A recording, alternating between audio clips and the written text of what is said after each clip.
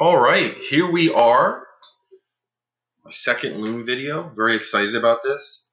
And what this is going to allow me to do actually is to be able to read the April update with you guys here. So I had wanted for a long time to be able to read the monthly update, to do a video update, and here it is. So here we go. The Maneos Compounding Machine, April 2021 update.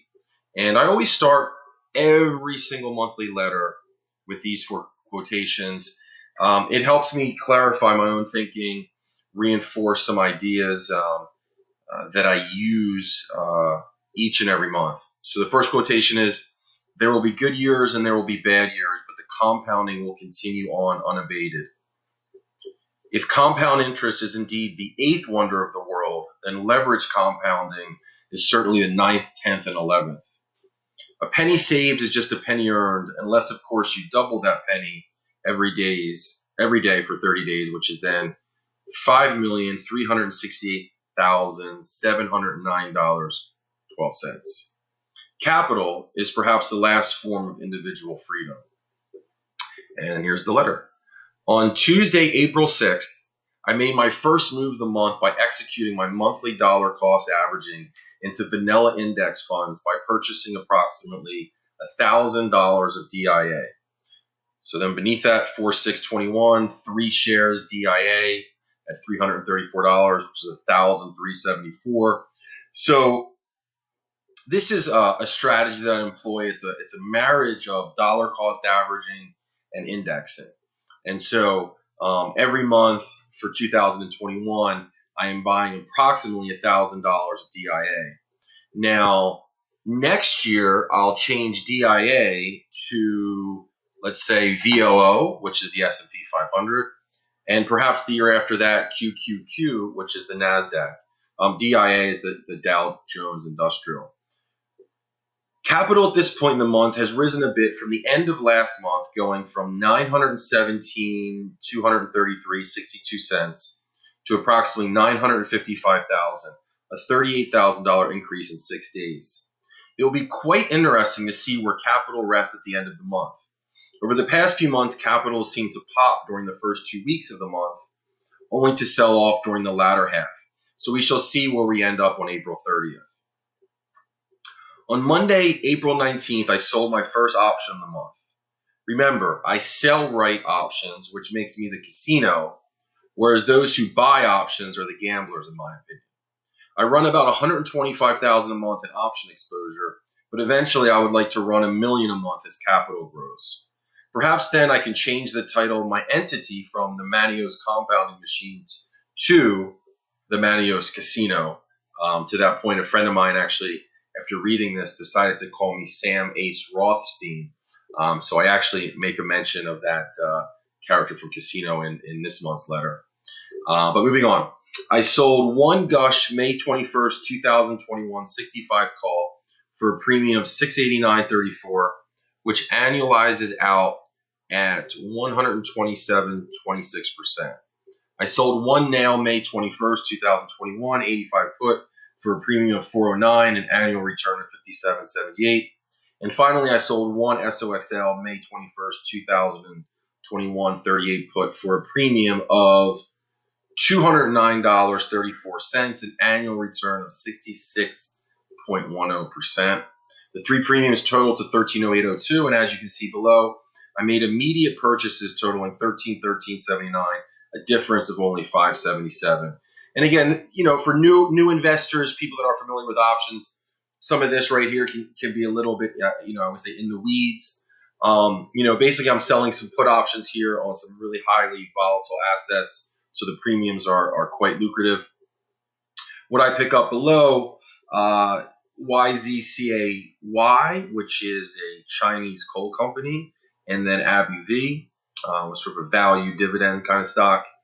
It is a shame that I wasn't able to execute these options last week, as Yanzhou Coal Mining Company ran up a bit, most recently from 12.32 on April 13th to 13 today. But I still believe that it is a good contrarian buy.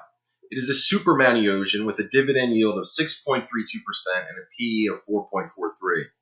I would not be surprised that an anti-woke purchase, such as a coal mining company, becomes the Philip Morris of 2021 to 2041.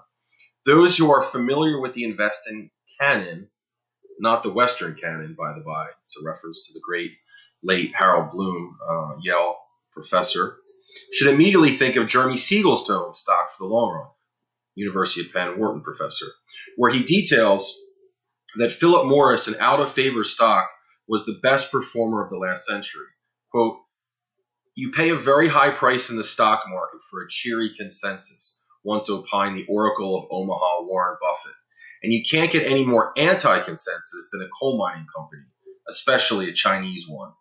So just let me break down a couple things in this paragraph. So let's take the Super-Maneosian and the Maneosians, the term that I developed, obviously, with my last name, but the basically the ratio in the Super-Maneosian is where the dividend yield is greater than the price to earnings, which is very rare. It means, to me, when the dividend yield is higher than the price to earnings, it's saying, I am a hated stock in the stock market. No one wants to buy me. Why is that? So again, it's not surprising,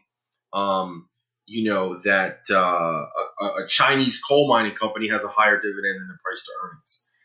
And then the reference there to Jeremy Siegel, which is the next paragraph. Basically, he wrote a book called Stocks for the Long Run. Excellent book if you're interested in investing. Highly recommend it. And you'll see him pop up on Bloomberg and CNBC every so often. I think he's still a professor at Wharton, and he also works with or for Wisdom Tree, I believe. But great intellect, great writer. Now the regular Maneosian is where the ratio between the price to earnings and the dividend yield is under 2, but it's not where the dividend yield happens to be greater than the price to earnings. So it's still quite interesting to me. It doesn't mean I always buy Super-Maneosians or Maneosians. It's just showing that they're sort of out of favor, unloved. But moving on, so there's a quotation from Jeremy Siegel. "I was frankly shocked that Philip Morris would be the #1 stock," Siegel said. "I would just have never guessed that. I would have said maybe IBM. From 1925 through the end of 2003, tobacco company Philip Morris, now called Altria Group, delivered a 17% average annual return, assuming all dividends were reinvested in the company's shares. That beat the average stock by 7.3 percentage points a year. 1,000 investment in Philip Morris in 1925 would now be worth more than $250 million. End quote. And just like that, the gods of investing must have been reading my above passage. For in the afternoon of April 19th, Altria, maybe it's Altria, I'm not sure, and all tobacco stocks sold off intensely after Biden announced that he was looking to curb nicotine usage. In his book, Jeremy Siegel explains that the reason Altria was the best performing stock was due in part to the fact that bad headlines constantly drove it down, which in turn raised its dividend yield. So for owners of the stock who reinvested their dividends back into the stock, they were constantly repurchasing undervalued stock. In a way, it's a similar situation when a CEO of a company has an intrinsic value calculated, and when the stock dips below that number, she engages in share buybacks. This essentially happened every quarter with owners of Altria's common stock. So in this Biden news, I purchased 10 shares of Altria at $49,113 for a total of $491. Siegel himself notes, quote, "But in the capital markets, bad news for the firm often can be good news for investors who hold on to the stock and reinvest their dividends. If investors become overly pessimistic about the prospects for a stock, the low price enables stockholders who reinvest their dividends to buy the company on the cheap. These reinvested dividends have turned its stock into a pile of gold for those who stuck with Philip Morris." So what he's breaking down here, essentially, is that if a company is driven down by sentiment, but it's still paying a dividend, whether it's monthly or quarterly, but its intrinsic value is much higher than where it's trading due to this negative sentiment that's driving it down. When it issues its dividend, you're essentially purchasing an undervalued stock, and the longer it remains undervalued, like with Altria, let's say it's perpetually undervalued until a certain point it reaches its intrinsic value, you're purchasing undervalued stock year in and year out, and that's accelerating compound interest. And compound interest is everything that I do. It's the logo of the Maneos Compounding Machine. Every decision I make is to enhance, embellish, increase compound interest. So, when I even meet people, they say, oh, I'm an investor, or some people say they're a day trader or swing trader or this or that. I even go like above and beyond the term investor. I say, in a sense, compounder. It's what I'm looking to do in real estate. It's what I'm looking to do in cryptocurrency with using BlockFi. It's what I'm always looking to compound capital. So moving on. So now we get into the Dave Portnoy, Nouriel Robouni shit coins, and this is just a little fun. As I say in this here, I don't even consider this investing. I don't go to Las Vegas to gamble. I don't play the lottery. So my dabbling in sort of cryptocurrency is just having fun. But anyways, on April 21st, I started to speculate a bit. Notice that I didn't use the word invest into altcoins. I purchased a bit of Dogecoin and SafeMoon. I don't include my crypto holdings into the Maneos Compounding Machine results, as cryptocurrency is so novel and volatile. However, I must confess that if SafeMoon goes to the moon, I might have enough capital to buy the moon, as I possess 156,631,871.97 of it. So now I actually have 200 million due to the sort of tokenomics of it all. This also factors into my idea of syncretic investing, which marries antithetical, even hostile forms of investing into a coherent strategy. Can one imagine a strict value investor schooled in Graham and Dodd buying SafeMoon on an exchange called PancakeSwap? And to this point, I would not be surprised if Warren or Charlie trashed Bitcoin tomorrow at the Berkshire Hathaway annual shareholders conference.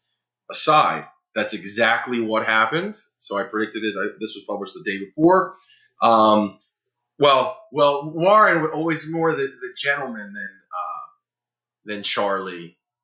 Said he dodged it. And he said, "I'm all right with that," which is what a politician, I believe, from Louisiana, who was famous for dodging questions. Whenever he wanted to dodge something, he would say, "I'm all right with that." And so that's what good-natured Warren did. Charlie called it disgusting and contrary to the interests of civilization. So I was right in that prediction. But moving on. Yet conversely, can one imagine a baseball hat wearing, YouTubing crypto bro buying boring dividend pairs like Allstate, Altria, AbbVie, Bank of Montreal, and Prudential? This particular gamble is also a heads I win, tails I don't lose much, Monish Pabri play.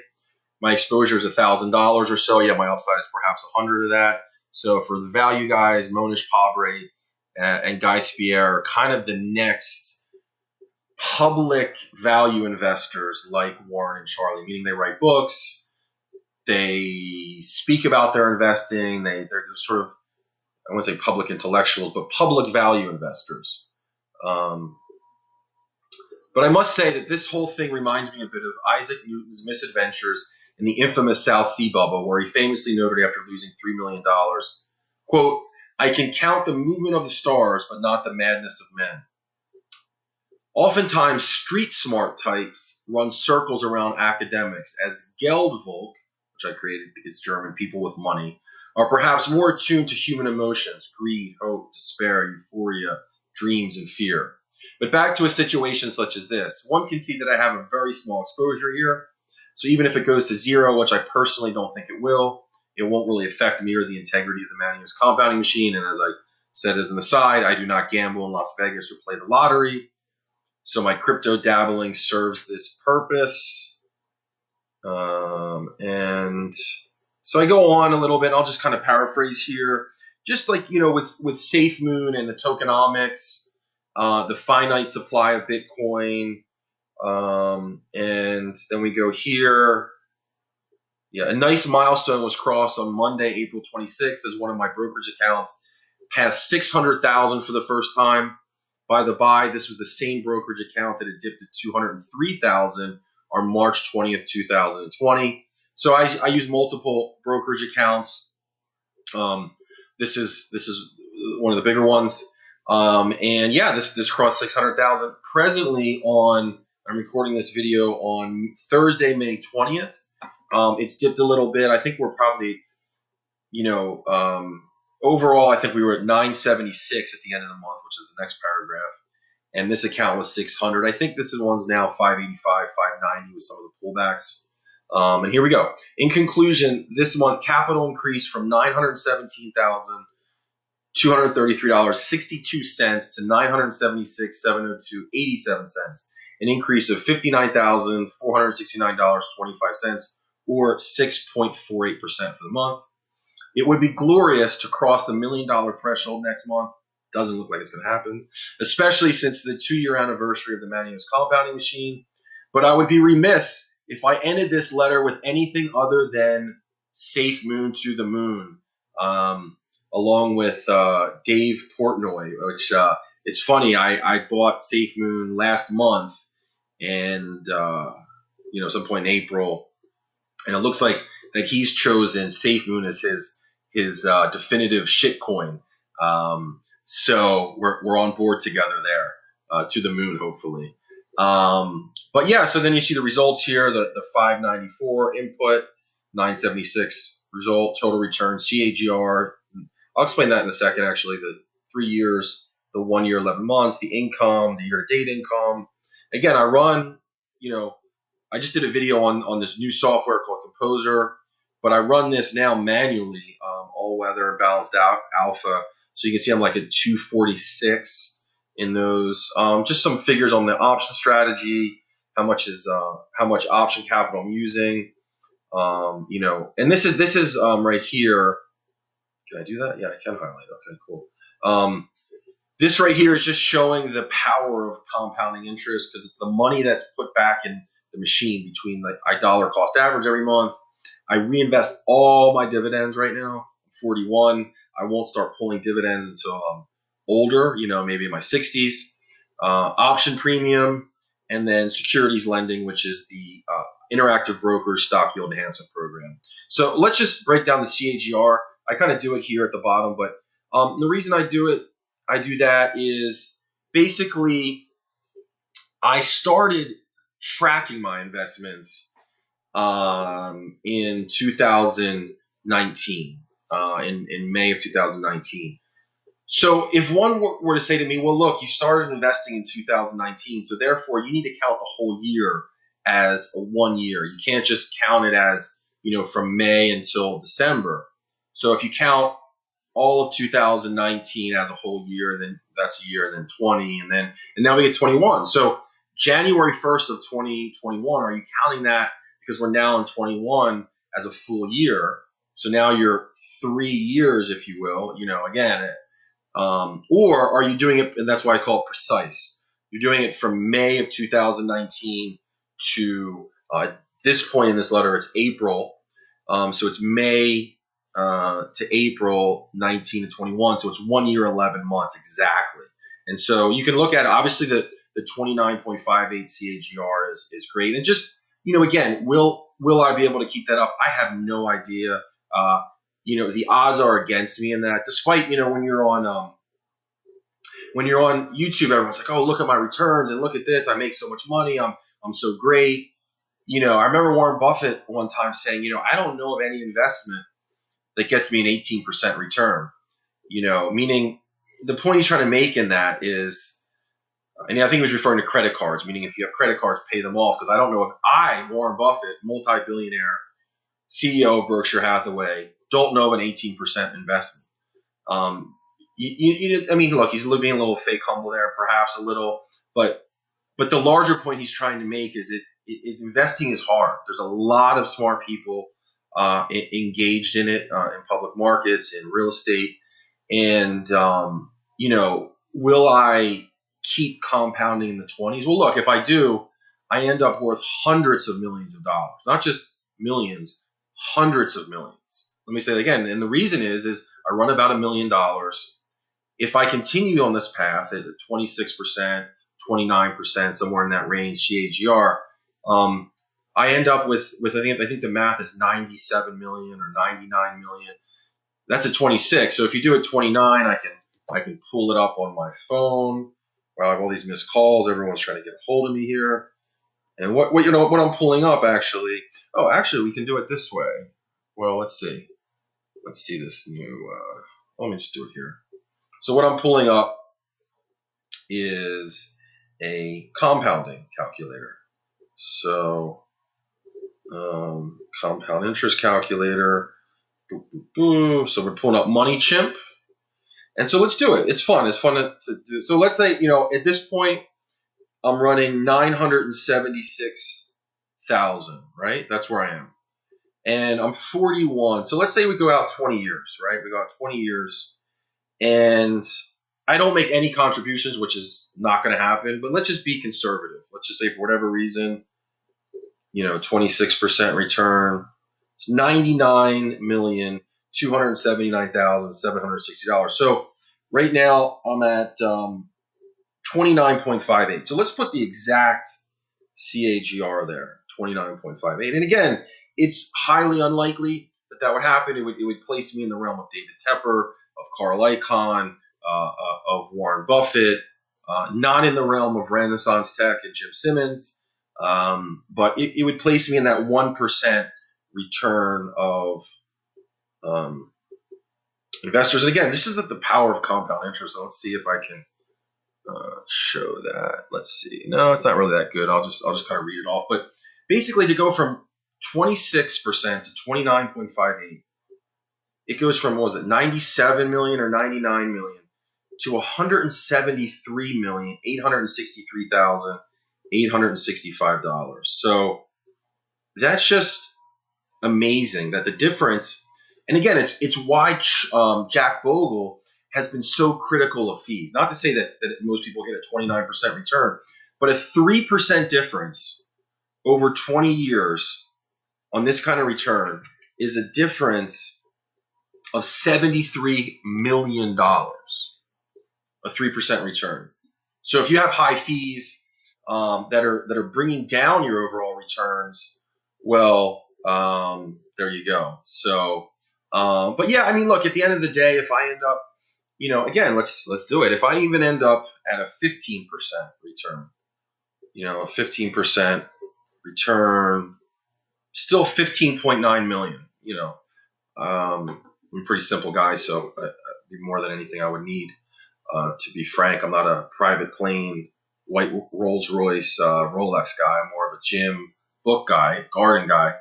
But yeah, 15.9 million. So there you go. So there it is. This is a lot of fun. I'm using this new software, Loom. I've been wanting to kind of get this area as more like studio with the cameras and stuff, but it looks like with this Loom software, I can kind of do everything. So I'll do this again next month as well. And yeah, any questions, comments, feel free to write in the comment section. Always like and subscribe. I watch different people on YouTube, and that's sort of the mandatory beginning or end statement. But for me, this isn't necessarily about like building a YouTube channel. It's just kind of sharing. I like to share my experience, and I learn. I write these monthly letters, as much for myself as for anyone else, and it helps clarify my thinking. I'm able to jump back. Well, what was going on a year ago or 2 years ago? And what was I buying then? And did this work out, or was this a horrible mistake? So there you have it. I'll see you guys next month. Take care. Ciao.